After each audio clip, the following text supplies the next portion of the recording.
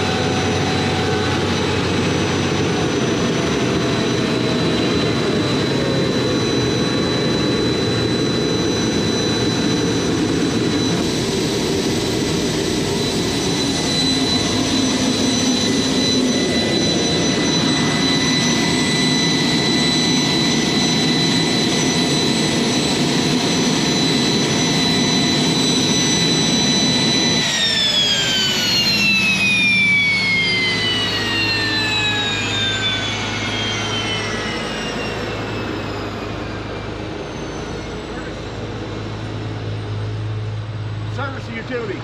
Do we need to give it some more? Yeah, when you use a mule, it sucks it out. Oh, okay, so... We got to put it back. All right. All right, time to go put the toys away. All right, so that was an outstanding success. The gear transited perfectly fine every single time that bonked through the handle.